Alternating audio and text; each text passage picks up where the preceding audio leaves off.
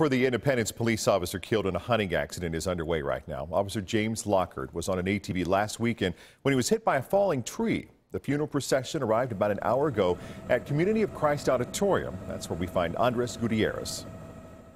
Funeral services are about to wrap up. Hundreds of colleagues, family, friends, and members of the community turned out to remember the man who devoted his life to public service.